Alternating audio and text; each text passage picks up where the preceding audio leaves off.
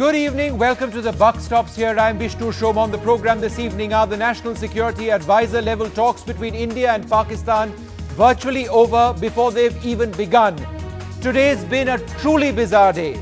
First, Hurriyat leaders in Kashmir were detained ahead of the talks. Then they were released. Then India said Hurriyat leaders will not be permitted to meet the Pakistani National Security Advisor Sartaj Aziz when he's here on Sunday. And now, just in the last little while, Pakistan has hardened its position, making it clear that the reception invite to the Hurriyat conference stands and that India's red lines will not dictate Pakistan's agenda. Well, it's been a truly bizarre day, and we'll bring you these latest developments. But we also spoke to Farooq Abdullah, the former chief minister, at a time when first Hurriyat leaders were detained and then they were released mysteriously. What sort of messages was India trying to send to the Hurriyat? What sort of messages was India trying to send to Pakistan? So first they were detained, then they were undetained. Apparently, the government is trying to send a message to Pakistan that we mean business. But what message has actually gone out in the process? Well, I think you should realize one thing, that Mufti Saab does not have the teeth to take action against the very people who have put him in the chair here. That is very clear. Hurriyat has been its supporter, and I think he didn't want them arrested, and he has done so. The talks basically are with India, between India and Pakistan, and that also on terrorism. Now, you should also know one thing very clearly, and people of India should know, that Hurriyat has been funded for a long time, both by India as well as by Pakistan. So what are they talking about? But Dr. Abdullah, the allegation of Hurriyat. Dr. Abdullah, the allegation is that it was the chief minister, Mufti Saab, who actually got them detained in the first place because he was acting on an order from the center, and you're saying that he also got them taken out of detention because of his own political compulsions. Either way, yes, it sends out a very confusing signal. It is clear. So ahead of the talks... It is very clear. Right. So, sir, my question, original one, ahead of the talks, what message does this send to Pakistan? Well, I don't think it sends any message, because Pakistan has always spoken to Hurriyat, whether you like it or I like it. The tragedy is that government of India has never spoken to the people who stand with India. They have ignored us all the time. At least Pakistan is accepting their friends. But Dr. Abdullah, let me ask you this. Would it be okay, or do you believe it would be okay if Hurriyat leaders were to meet Sartaj Aziz, the Pakistani NSA, after the talks take place? Is it a question of timing of this meeting? Should it happen? Look, it is up to Sartaj Aziz and Hurriyat to decide whether they want to see the talks collapse or whether they want to see talks get to some position whereby India and Pakistan can progress to the future settlement of other issues. Farooq Saab, do you believe, and this is a conspiratorial sort of question in a sense, it's a view held by some that both India and Pakistan are not really interested in these talks, and the Hurriyat is the card that both sides are playing. Pakistan said that we are going to meet Hurriyat leaders. India said that is not acceptable. We have gone and detained them one way or the other. It's a game of brinkmanship ahead of the talks. Nobody really wants to talk for so many reasons. One reason, of course, what's happening on the LC and the border. Well, I think it is very tragic what is happening on the border. I see my people being killed every day, morning, noon and night. So what are they talking about? First, this bombing should stop. If Pakistan is not ready to stop this bombing, then what is this talk going to achieve? I fully agree with the foreign minister, ex-foreign minister of the BJP, who said that these talks are not going to lead to anything. And I also agree with him, they are not going to lead to anything. Okay. Sir, the talks you say are not going to really lead to anything. We'll see which way the talks actually goes. Hopefully there'll be a little bit of de-escalation on the line of control and border. Hopefully there'll be fewer civilian and armed forces casualties. But let me ask you this, sir. Getting back to the question of the Hurriyat. Now, Omar has tweeted a little while earlier on that in the past, no Jammu and Kashmir government has actually detained all-party Hurriyat conference leaders from meeting the Pakistan High Commission. Since if this is the case, and I believe it is, what sort of precedent has been set by the actions of this morning, even though it has been reversed? I think it shows how weak we are here in this government, and the decision this government takes, that it turns it over within an hour, shows what this government is worth. And Farooq Saab, you believe that it's the Jammu and Kashmir government which has done it? There is no pressure from the centre? You believe it's a decision for them, was their own decision to detain? I think the detention was definitely the government of Jammu and Kashmir at the advice of the centre. I do not know who has then advised that they should be released. That is not known to me. And the only person you should speak to is Mufti Saab, if he ever has the courage to face your camera. Farooq Saab, do you believe they should have been detained until these talks ended? I think first, the talks are not to decide on Kashmir. Let's make that clear. The talks were basically against terrorism. So where is the need of Hurriyat? What is Hurriyat going to advise on terrorism? Point taken, sir. But my question is specific. So I don't see. I think it's only Pakistan trying to show the world that the Hurriyat is the true representatives of Kashmir.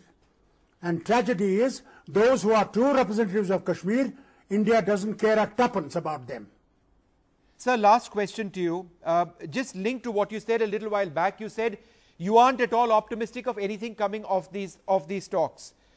Sir, not even an element of peace being restored to the line of control and the border, not even that. And the reason I ask that, sir, is if you look at the UFA declaration, it's primarily meant at de-escalation. These NSA level talks are meant to deal with terrorism. BSF talks are meant to de-escalate tensions on the border. It's a process of easing tensions, at least militarily. You believe not even that will happen, sir? You see, Prime Minister of India and Prime Minister of Pakistan spoke. Yes. When they spoke, terrorism should have stopped there. This bombing should have stopped then. What is Sartaj Aziz or our National Security Advisor going to do? They're just mere servants. Pakistan is ruled by the army. Let's make that clear to ourselves. And therefore Nawaz Sharif and his government has no stake in what is happening over here. I am sure they have no say. It is the Pakistani army that decides the things. All right, Farooq Abdullah, not at all optimistic about what might transpire on Sunday. Should it transpire at all? My colleague Nidhi Razdan now joins me on the phone line. Nidhi, is there a sense now that these talks might be over even before they've begun? Well, at the moment, Vishnu, it's really hard to say what's going to happen this Sunday because we've got two strident positions being taken by both governments as we speak tonight. Government sources here in India have told NDTV that India will not allow the Hurriyat to meet the Pakistani NSA, even if they've been invited to a public reception on Sunday evening, which they have. The Indian government believes that the Pakistanis will meet the Hurriyat leadership in a separate room and then basically sell it as a meeting later in the form of a press release and photographs and so on, and therefore it would be equivalent to having talks. In any case, the line in Delhi is very clear that the Hurriyat leadership will be placed under house arrest and detained and will not be allowed to come to Delhi if indeed they do make that intention clear. And one official has actually said to me that if Sartaj Aziz wants to call off the talks, even after landing in Delhi, so be it, he is welcome to take the next flight back. However, I do wonder here, given the way India-Pakistan relations have been over the years, whether there could be any last-minute compromise, Vishnu. Will India, for instance, allow the Hurriyat leadership to meet the Pakistani NSA after the talks have taken place? That window looks very, very bleak right now, but that is a possibility we are raising. We've also heard from Pakistani officials tonight, Pakistani government officials who really hardened their stand, saying that the so-called Indian red lines will not dictate their agenda. We will not be browbeaten on Kashmir. We are firm on our invite to the Hurriyat to our reception, and the cancelling of the Commonwealth meet today signals our position on Kashmir. So both sides taking very hardened positions, Vishnu, but the Indian government is clear. The ball is in Pakistan's court. If Sartaj Aziz decides to call off the talks, That's their problem. As far as India is concerned, it will allow these talks to go on if they focus only on terror, but that the Hurriyat will not be allowed to be a third party. All right, Nidhi, thank you very much for joining us. Well, joining us at this stage from Srinagar, Mirwaiz Umar Farooq, the leader of the Hurriyat conference. Mirwaiz, thank you very much for speaking to us today. You've seen the hardlining of positions India and Pakistan. It all has to do with you. You seem to be very much a pawn being played out by hardliners on both sides, India and Pakistan. And it really boils down to this, whether or not you attend a reception called by the Pakistan High Commission on Sunday. If you do attend, there is a possibility the talks will not happen. If you do not attend, then Pakistan might decide that they may not want to engage in talks at all. What are you going to do? I think, Vishnu, you have to understand that it is not about the Hurriyat. It is basically about the issue of Kashmir. And I believe that, the government of India has to accept the fact that the core issue between the two countries remains Kashmir. This issue cannot be ignored. Hurriyat is not a party or a group. It's an ideology. It's a sentiment. And I think this sentiment has been accepted in the past by the government of India, and it needs to be accepted today. Mirwaiz, the government of India has said these are talks on terror. This was what UFA was all about, de-escalating terror and tensions on the borders. See, the larger issue of Kashmir is not what India needs to... Okay, go ahead. No, the fact remains that, whatever the issues are between India and Pakistan, whether it's terror, whether it's trade, whether it's samjhota, whether it's, cross-border, everything is more or less, related to Kashmir. I mean, let us accept the fact that what is the core issue? I mean, India and Pakistan have gone to war 3 times over Kashmir. No. I mean, we saw what was happening right now at the LOC. People are, innocents are getting killed. I mean, we want India and Pakistan to talk. It is in the interest of the people of Kashmir that India and Pakistan should be talking and they should be discussing. If you want India and Pakistan we have a right to ask that, And if you want India and Pakistan to talk, then why will you come over here and ensure, almost guarantee that will not take place?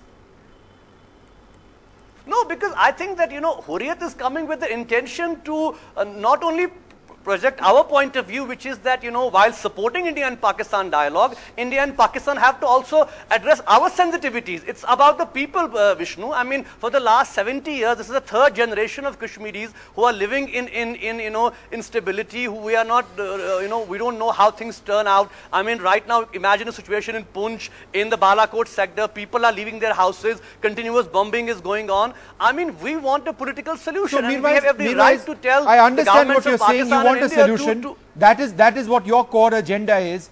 But tell me this, are you coming for that reception on Sunday, yes or no? Well, as far as now the invitation stands, and the Hurriyat is planning to come for the reception. So you talk on the one hand about the violence on the line of control and the border, and yet you will come for 1 or 2 hours or whatever it may be, meet Mr. Sartaj Aziz, talk political issues with him, compromise the process of talks, and in the process perhaps allow that shelling which is happening to take place. No, I think one of the agendas of the Hurriyat is definitely going to be that we, seek that there should be an end to the, this violation of hostility. I mean, right now the hostilities which are going on at the LOC. Definitely that is one part of it. But at the same time, our focus is going to be that if India and Pakistan are going to talk issues, let it be also include Kashmir, because the core issue is Kashmir. That is the main issue, and unless and until that issue is settled, or there is some mechanism evolved by both the sides to address this Kashmir issue, I don't see honestly India and Pakistan, even if the agenda is not Kashmir or something else is there, I don't see honestly any movement forward on that agenda. A process of talks which is going to be just on one day. He arrives on Sunday, the talks that they're working out the schedule, they're likely to be on Monday. In one day, surely you don't expect the issue of Kashmir to be resolved. So therefore, given the fact that these are limited talks, these are limited talks. I think, no, I understand. Why can't we be pragmatic on what we can achieve? We take the point. We take the point that in one day nothing is going to happen, and even on terrorism, nothing will happen in one day. So I think what I'm trying to say is not that, India should be or Pakistan should be talking on this agenda or that agenda. What we are saying is that hasn't the time come when Mr. Modi is himself saying in Dubai, yesterday I heard him, that at the end of the day, everybody has come to the table, even after awards, we have to come to the table and address issues. What is the main issue? The main issue is Kashmir. The main issue is resolution of this problem. That is the key to peace and stability and progress in South Asia. But Mirwaiz, the issue is terrorism. How can there be positive developments or a forward process with Pakistan unless terrorism stops? I guarantee you, Vishnu, let India and Pakistan make some progress, let there be some movement forward. I mean, why do you underestimate the fact that even it was the same BJP government at the time of Mr. Vajpayee, when he walked that extra mile, he said that let us talk in the ambit of humanity, which is bigger than the ambit of constitution. He reached out to the people of Kashmir, he reached out to Pakistan. So there was some movement forward. There was some, government is trying to do. That's what UFA was all about. It was about moving forward. No, I mean, you had 13 years of ceasefire. I mean, 2003 to till date. No, we didn't. I mean, that ceasefire stood because there was good faith that at least the process was moving on. Mirwaiz, let me ask you this, and I don't know if this is a solution remotely acceptable to our country's leadership. Would you be willing to delay meeting the Pakistani NSA till after the talks with the government of India are over? See, we don't want to make it a point of prestige, Vishnu. It doesn't matter. Even after the talks, if they are going to have, so talks why with don't the you Hurriyat, then? it's not a. Why don't you're talking about prestige, and you are a pragmatic man, sir? Why don't you therefore tell the Pakistani High Commissioner you are in favor of peace, you are in favor of de-escalation, you are in favor of forward movement. Therefore, if this is an issue between both countries, India and Pakistan, then why don't you meet or try to meet after the talks are over? See, first thing is that this is not an issue between India and Pakistan. That is the main problem. Hurriyat's stand is very clear that this is an issue between India, Pakistan, and the people of Jammu and Kashmir. So let me you are stating your straight. Political position. Again, we come back to the same thing. This is a one-day talk. It's a few hours. I'm saying that as far as the reception is concerned, I think that is very clear. I think the reception was supposed to be on Sunday after the talks were held during the day. Sir, so the talks are likely to be on Monday.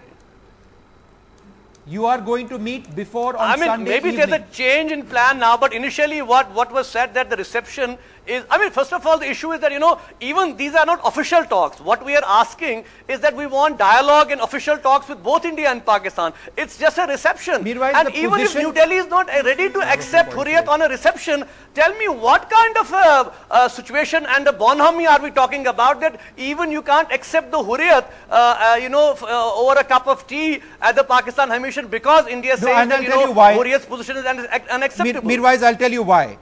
The government of India's belief, and sources telling us, strong sources telling us, that Pakistan will take, irrespective of when you meet them, whether it is after the talks or before the talks, they will make a spectacle of meeting you. That will become their core.